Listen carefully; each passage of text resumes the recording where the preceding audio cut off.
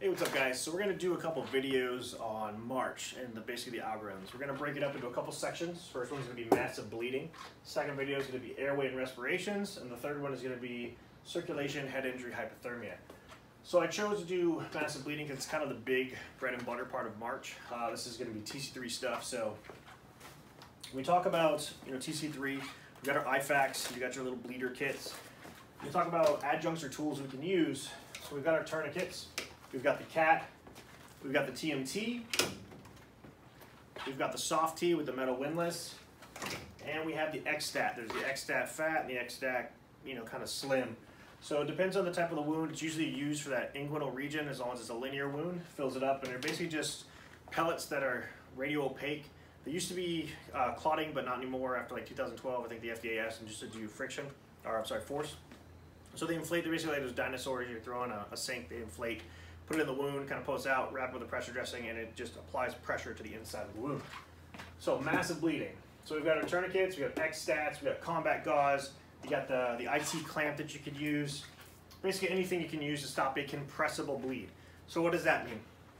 So non-compressible bleeds are inside the box. That's going to be your TXA, things like that. You're not going to stuff inside the box with a trunk. Compressible wounds or extremity wounds, you got your arms, you got your legs, and that's pretty much it. No tourniquets on the neck, obvious reasons.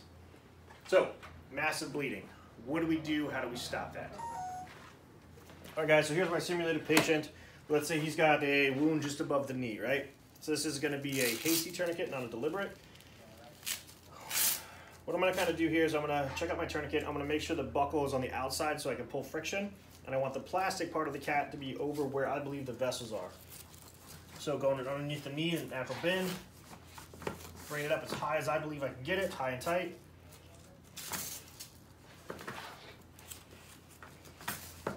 Now, what I'm going to do here is I'm going to push and pull.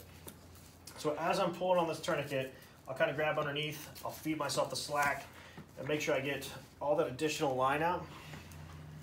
So I want this tourniquet to be tight before I put it on. So you see here, it's tight on the skin. I don't have a lot of slack to it. I don't want to have to turn this windlass more than 3 times. 4 maybe, depending, but so as I turn the windlass, 1, it's already tightening up. 2, I can't even turn it a second time.